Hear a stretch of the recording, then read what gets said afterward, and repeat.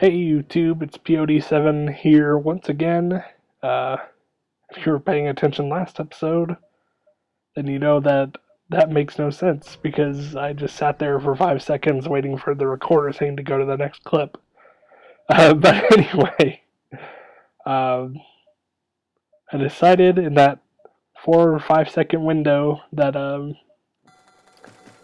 we shouldn't talk about sports. We should focus on FTL and sci-fi and the big announcement I made, which would be 2 episodes ago for you.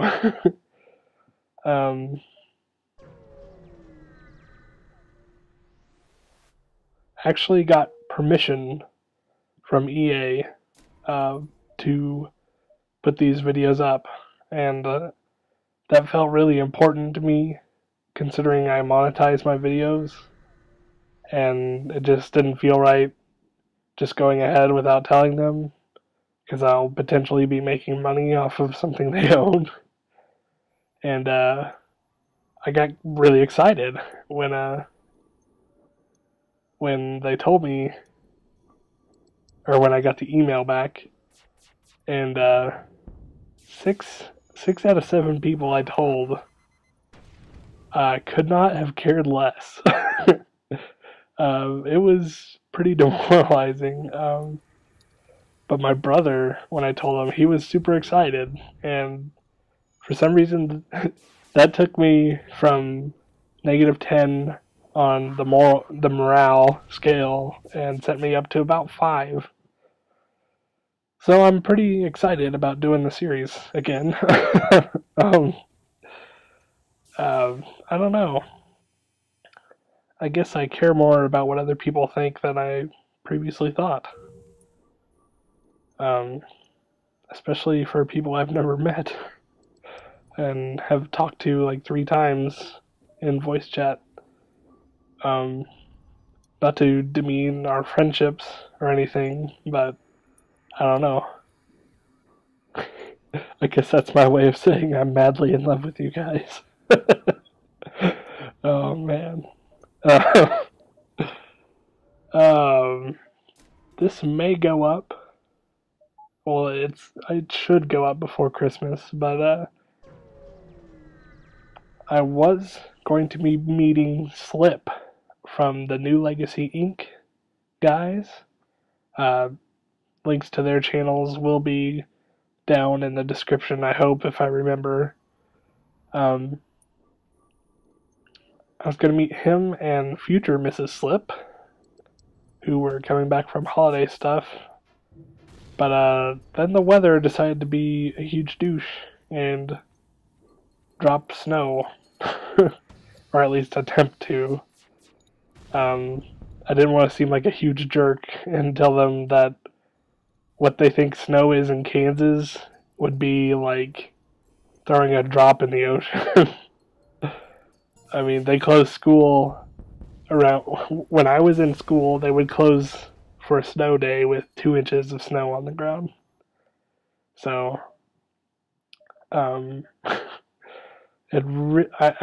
highly doubt it will be that big of a deal, but again, didn't want to be a douche, and they're probably tired from doing holiday stuff anyway and need to get their rest before they go back to work, so I just told them I'd catch them next time. I hope we can. I already forgot what day they said they'd probably be able to come up and visit. And that ties into what I was talking about last episode with plans. I don't remember stuff like that now because I've conditioned myself to not care, because plans always fall through whenever I make them. So, I just completely forget stuff like that. Which can really, really screw things up sometimes. But enough about that. We are in a nebula at the moment, fighting more slugs. I told you we'd be fighting a ton of slugs in this run-through. Trying to think about... Let's talk about some Mass Effect, shall we? I think I said in my Minecraft video series that I had started doing route planning, and I am completely done with Mass Effect. Thank God. That took forever. Mass Effect 3 is actually the easiest one to do because it's so linear. And there's not really that many side missions, quote unquote, to do that are like cool to go on. I mean, they're still fun, but like in Mass Effect 1, you would get a side quest and you'd have to find out what system it's in, and then, or no, what like little nebula thing it's in, and then you'd have to find which star it's by, and then you'd have to find which planet it is, and then in some cases you'd have to land on the planet and drive around looking for it. But on Mass Effect 3, it's just a little flag that pops up and you travel there, and usually it's just fighting a bunch of Cerberus guys on in a lab or something. So, I mean, there's a couple side missions that are pretty decent, but that is a long way off. Mass Effect 1, I have down to, I want to say, if I was skipping through all the text, hey, it's raining outside. If I was skipping through all the text and cutscenes, I could do it in about 10 to 12 hours. Since I'm for the goal of the series, which is to be more like a DVD commentary than a Let's Play or a walkthrough, it's going to be more like 20 hours, I think. 20 or 20, somewhere between 20 and 22, I believe. You actually don't move anything on the controller after you create your character. First of all, let's get that out of the way. Creating the character takes about,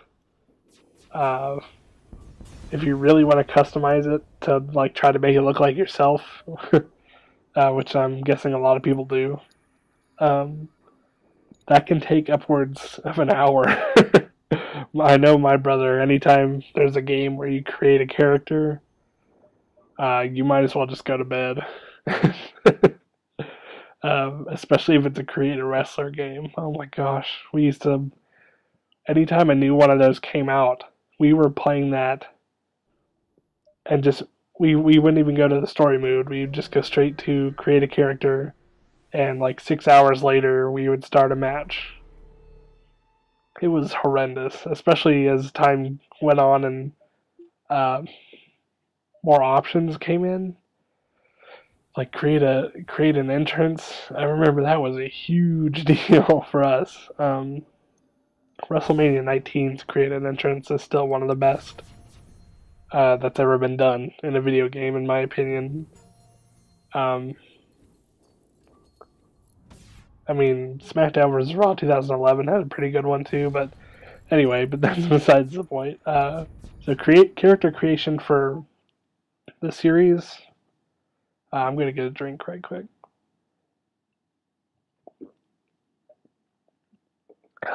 We'll take about maybe 10 minutes, because I'm going to just go probably default.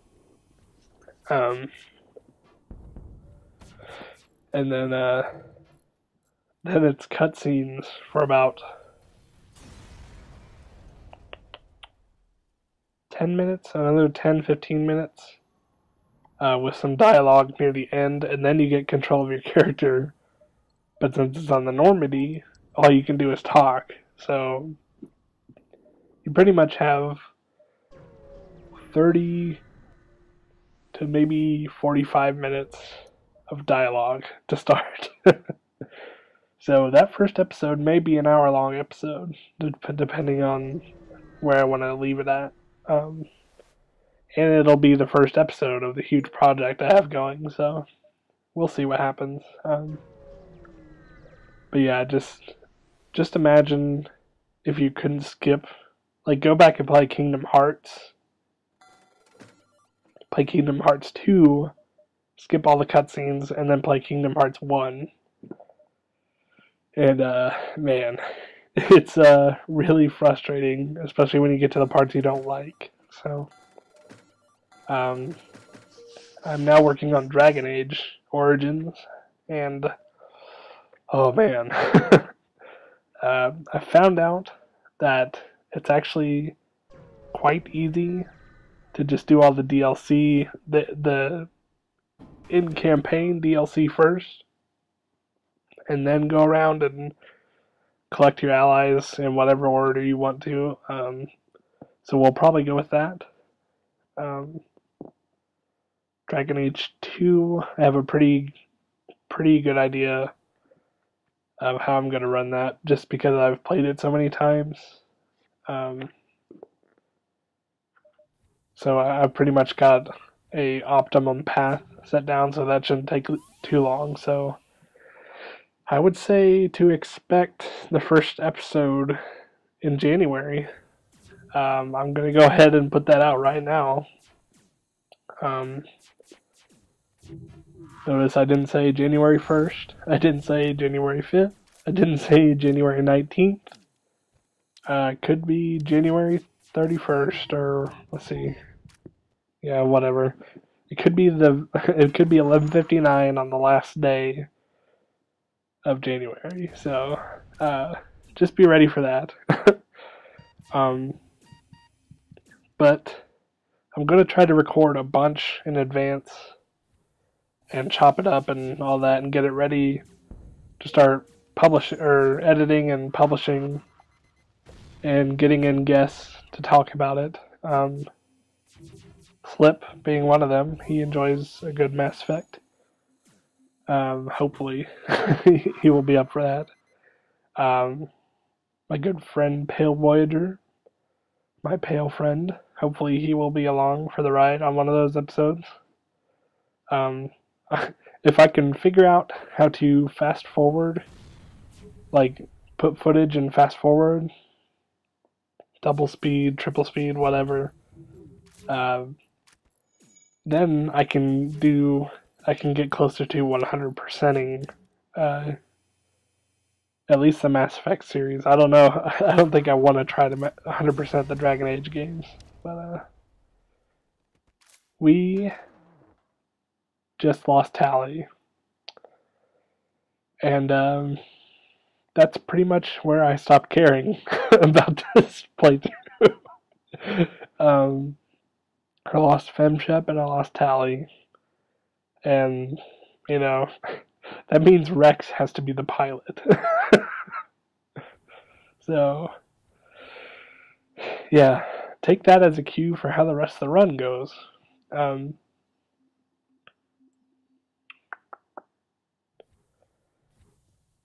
My favorite mission in Mass Effect would have to be either the run on Ilos at the end of Mass Effect 1 or Lair of the Shadow Broker. The entire thing. Oh man. I'm trying to think of what I like the most on Mass Effect 3.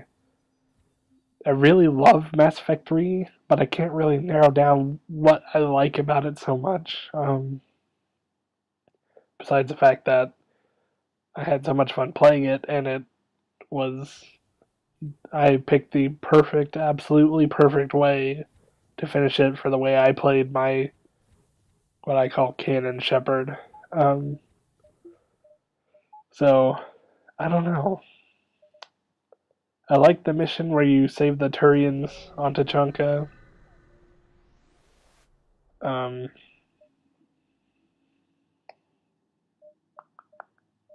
don't know. I really like running around the Citadel again. I really like doing that in the first game, and it was really disappointing when all the Citadel was in the second game was just 3 floors of shops with barely anybody to talk to. So,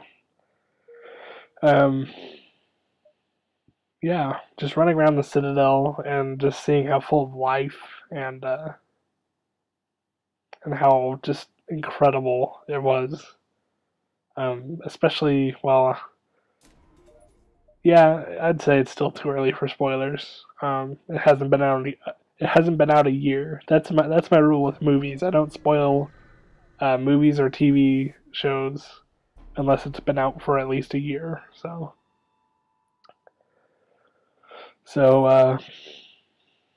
the little kid who sees ghosts. It was Bruce Willis. He was a ghost the whole time. I'm sorry, but you had to know. That movie's been out over a decade now, I think. So, um, yeah, it has to be because Signs came out 2002, I think, 2003. It was in when my brother was still in high school, I think. So, um, maybe it was 2004, but I don't know. It's definitely close to a decade ago. Um, I am not following doctor's orders on this ship.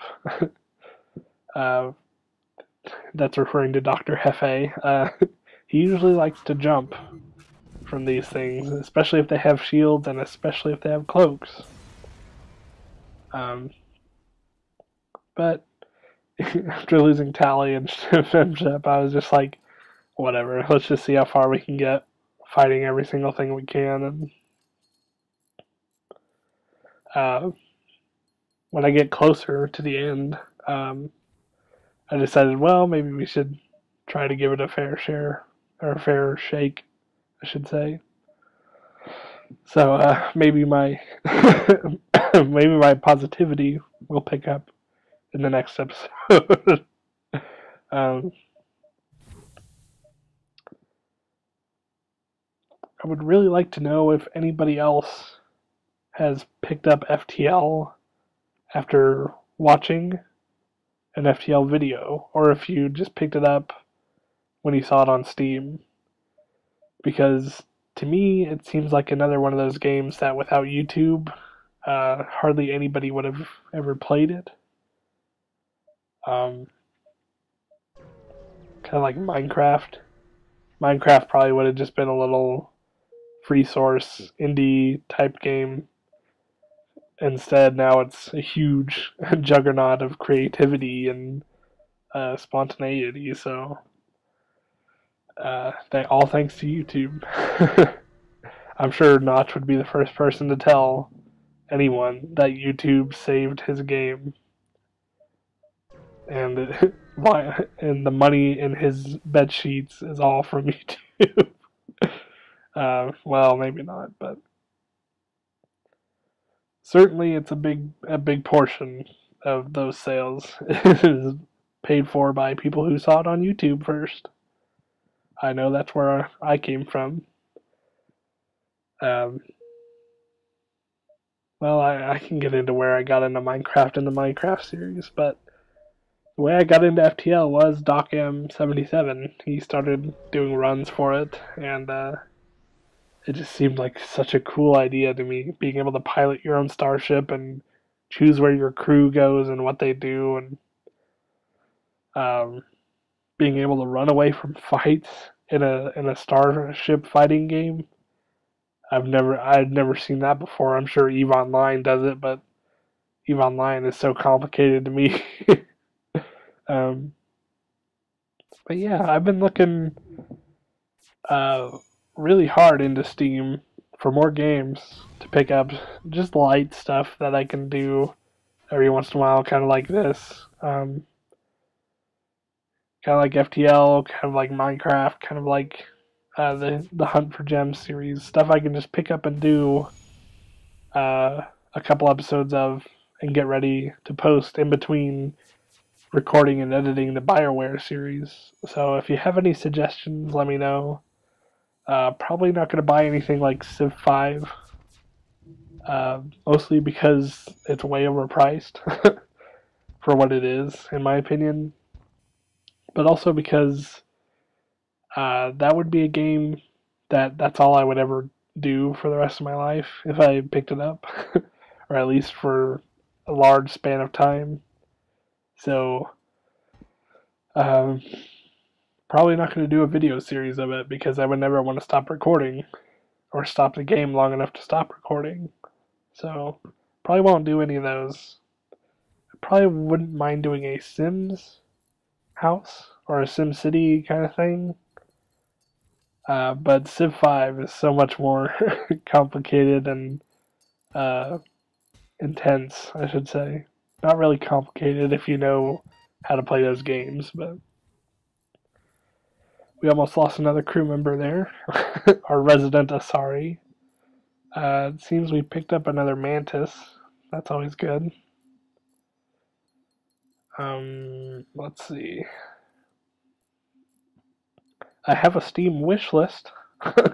if you want to look that up. I'm trying to remember what all's on there. I think Walking Dead is on there.